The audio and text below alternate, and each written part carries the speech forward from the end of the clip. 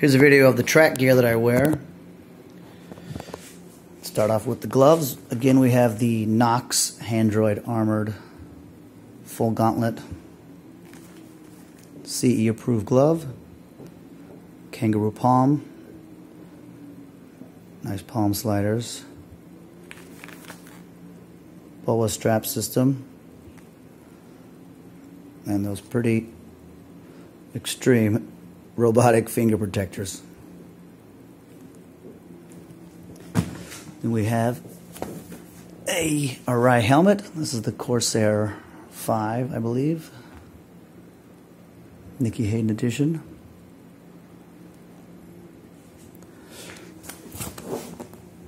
Over to the suit. This is just a basic cowhide suit. Generic, no name. It has, of course, knee sliders, but internally it'll have access points to swap out the armor. These have been upgraded. It came with basic CE approved. I stepped it up to level 2. Also in the elbows, forearm.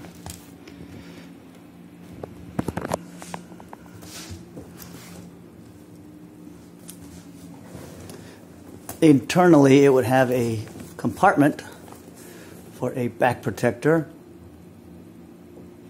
I took that out because I opted for an external back protector, which I'll show you in a second. Here's the back of the suit.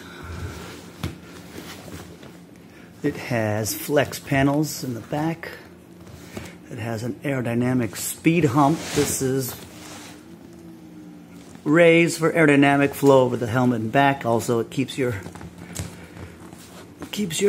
head kind of propped up in the event of a crash.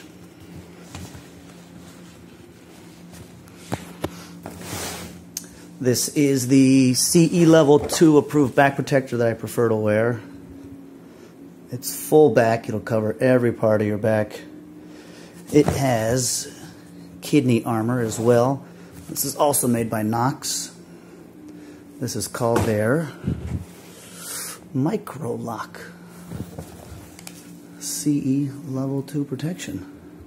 Fairly cheap, but you get the CE Level 2, which I like, so I don't end up in a wheelchair my whole life. Just in case. Then we have the chest protector. This is an Alpinestars, excuse me.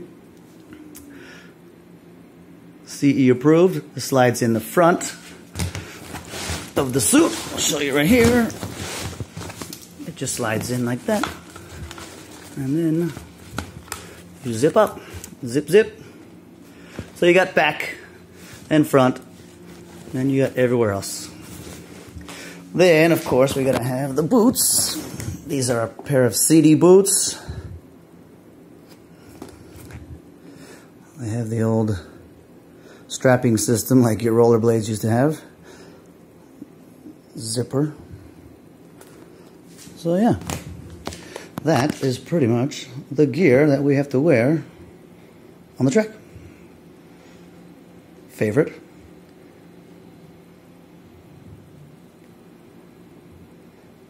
Probably least favorite. Someday we'll get a new one of these. It was cheap. What are you going to do? Just don't crash, huh? Ha. And there he is.